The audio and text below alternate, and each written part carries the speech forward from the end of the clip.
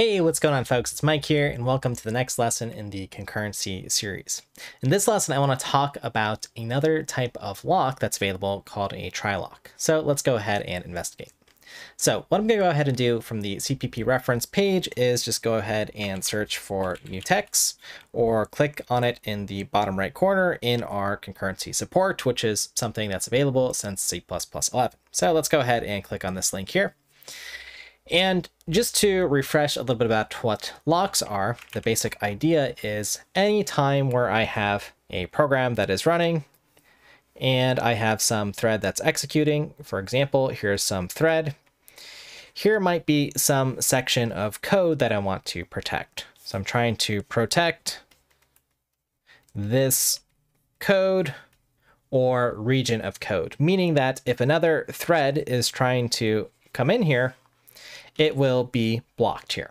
And our basic mechanism for doing that was something known as a mutex. So I can just draw a little lock here and a little unlock here. So once one of these threads here, say thread 1 is done with the lock, it can release it as illustrated here.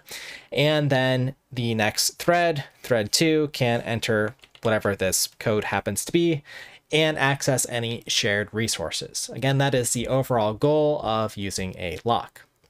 And again, a specific locking mechanism is a mutex, which just locks or unlocks. Sometimes we refer to it as a binary semaphore. Now, if we go ahead and look at the web page for mutex, we'll see that, well, a calling thread owns a mutex, and it can either lock or this other thing called trylock to acquire that lock. That is to be able to protect some resources. Now, so far in this series, we haven't looked at a trylock, so let's go ahead and investigate what exactly this is. And the basic idea here with a trylock is, well, in the first sentence, we try to lock the mutex.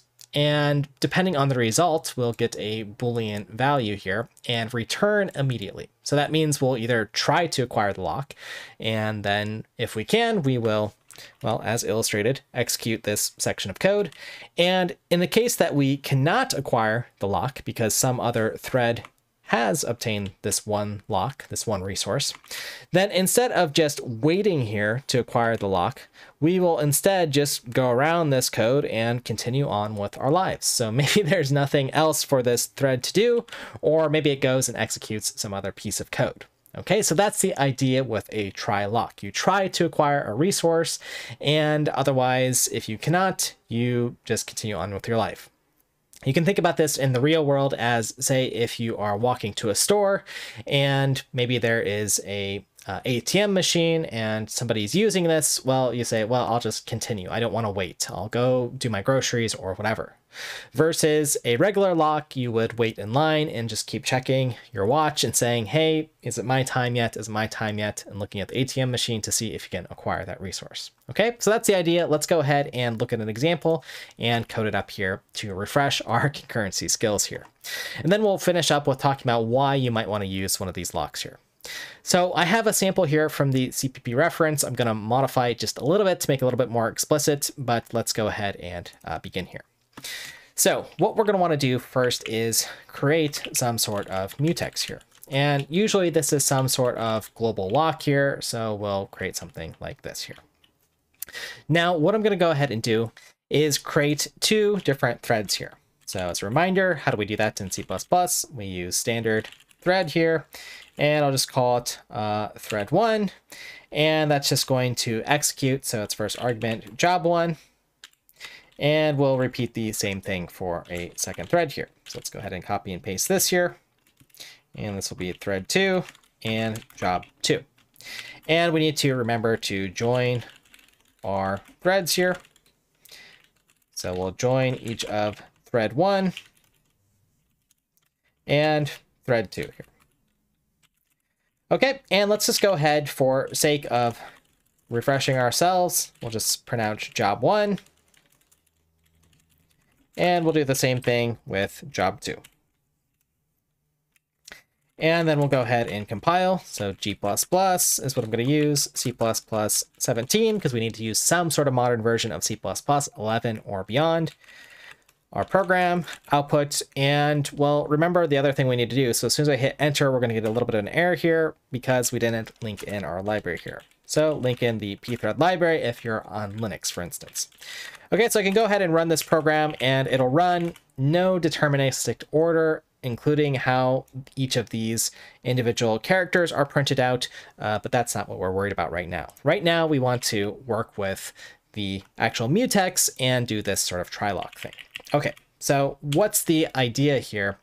Well, in this case, what I want this program to do is just do one of two jobs. Maybe in this instance, or a use case here, is we're trying to randomize things. So whether or not job 1 is printed out or job 2 is just sort of non-deterministic. We can see that job 1 sometimes happens first and sometimes job 2 does, and so on. But I want to write a program where only one of these two things will actually happen or can happen. So that may be one case where you try to use this lock here.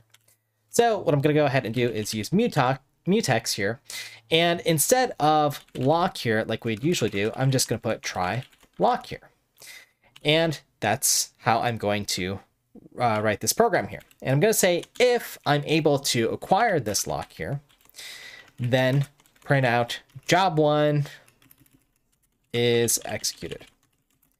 Now I also need to make sure that if this particular piece of code is executed, that I release this lock here. So I need to do mutex on lock here. Okay, and I'm going to go ahead and repeat this same code here, essentially the same block of code here, and do a unlock here, and I'll just say job 2 is executed. All right, so let's go ahead and see what happens. And I'm just going to clear up some space here just so you can see the entirety of the program here, just to refresh what's going on here. So I'll go ahead and recompile here. And oops, this should be called not mutex, but glock, because that's what we're actually using here. So again, maybe you spotted this error before I did here. So I'll change mutex to our global lock. And let's go ahead and give this a try here. And it compiles, and let's run. And in this case, well, it looks like both threads were launched here. Both were trying to execute, but at a given time, only job 1 could obtain the lock. So let's go ahead and run this a few more times just to see what happens. All right, and I'll run this, job 1 tends to win. Now, this was a little bit of a weird case here. Job 1 is executed and job 2 is executed. So what happened here? Well, what must have happened is job 1 obtained the lock and was able to execute and then unlock by the time job 2 was able to be spawned here at line 24 and start to execute. So we can still see that we have some sort of interesting behavior here. So let's go ahead and just try to mix things up and perhaps try to instead have some other behaviors that happen here. Okay, so in this case, what I want to do is I'm just going to say that job 1 always has to execute. So I'm always going to try to acquire the lock here. And I'm always going to remember to unlock. And again, just when I'm writing concurrent code, I'm always going to, or I like to stylistically indent where the locks are, so I have unlocks. And even better, if you're using modern C++, we should be using a lock guard as well. So let's just go ahead and execute this program here. Let's see what sort of behavior we get and make sure I save. And I'll run it. And in this case, we see that job 2 tried to acquire the lock. It was able to, and then job 1 is executed here. And I'll go ahead and run it. In this case, job 1 is executed. It must have finished in the time that job 2 tried to acquire the lock. And in this instance, well, only job 1 was executed. Maybe job 2 tried to acquire the lock first, but was unable to. So hopefully you're just getting a feel for what trylock is. But again, where do we pragmatically want to actually use this lock? Well, here's a particular instance where we might want to. And I'm going to try to sketch this out because this could be some sort of pattern that you might want to use in your programs, for instance. So let me go ahead and clear up our drawing board here.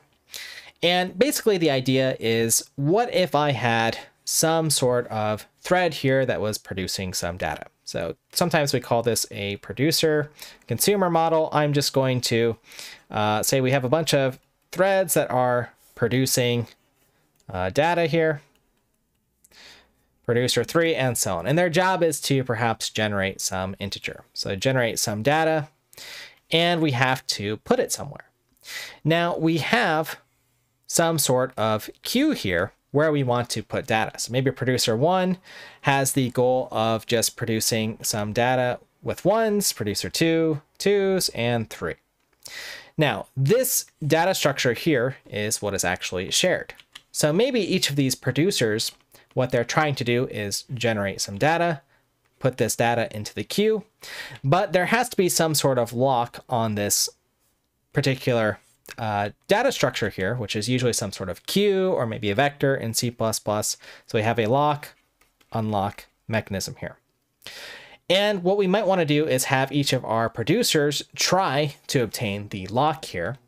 And if they fail, maybe they wait and then they try again, with their goal of being able to queue up their data in whatever order that it might happen to appear in here. So you could get some sort of totally random order based off of what the producers are doing. And then in the meantime, you could have other consumer threads. So maybe some consumer over here in its box that's just trying to read the last entry and do something with that information. So that could be an instance depending on how you want to structure this problem where you use a trylock. You could just use a regular lock that says, hey, only one thing at a time can be happening here. But maybe if the producer tries to queue up some data here, maybe it can do something else. So let's go ahead and modify our code here just to show this instance here, where if our job 2 does not successfully obtain the lock, maybe it goes and does something else. And that could be that it waits for a while. So for instance, we could just have this thread sleep, where we go ahead and just say this thread sleeps for, I don't know, 5 seconds or something. And then maybe we repeat this code here. Now this is a little bit ugly code here, but we could just say if lock, try lock again. And then we would have to unlock our thread.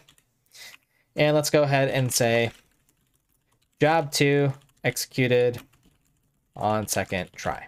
Okay, something like that. I'll just put an end line here so everything fits nicely on the screen. And I'll need to include the chrono library for this particular function. So let's include chrono here. And let's give that another try. And I'll have to be a little bit more specific here. Let me go ahead and include something like this, using namespace, standard chrono literals. And then I can do something like 5 seconds here. Let's go ahead and see if that does it. That does the trick. And let me bring out my cheat sheet here. I just searched for sleep 4. And then using namespace chrono literals here, and you can do something like 2000 milliseconds, 5 seconds, or whatever. And by using namespace here, the scope is just within these curly braces. Okay, so anyway, that's just a little aside here. Program compiles, and again, the functionality here is this job that we always want to happen, so it's always going to wait for a lock, will try to happen here.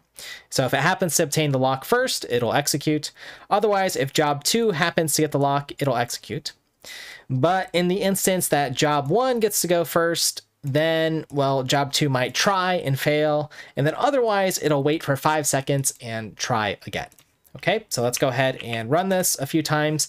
So in this instance, our trylock is executed. So job 2 executed the first time.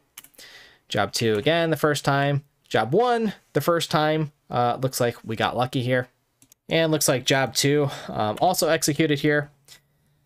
Now, in this instance here, we didn't notice the delay. Now this time we did, because again, because of the non-determinism of concurrency, job 1 might have just happened to finish before job 2 even tried to obtain the lock. Okay, so that was okay. But in this latest round, we see that job 2 executed, with a little bit of a spelling mistake here, executed on the second try. So let's run this a few more times because I think that'll be a common case. So here, job 1 has executed. We tried to obtain the lock, wasn't available. We wait 5 seconds, and then we try again. So I could again imagine this as a scenario where we have some data that we're processing, and we want to try to, again, process that data, maybe in a infinite loop or something instead of just trying once here. That might be interesting. But this is also could be interesting if I was setting up the logic in a game, for instance. And you could imagine that there's some sort of scenario with artificial intelligence where there's different jobs trying to simulate what that intelligence is doing. And you might try one type of job and then maybe try another and then maybe try it again or something. But hopefully you have the idea down of what a trylock is actually doing. This idea that you can try to obtain a mutex, and if it fails, that's okay. You aren't waiting or busy waiting the whole time. So I hope this is an interesting lesson in concurrency, another use case of how to use trylocks, for instance. And actually, before I totally leave us here, I want to go ahead and bring us back just for 1 second here.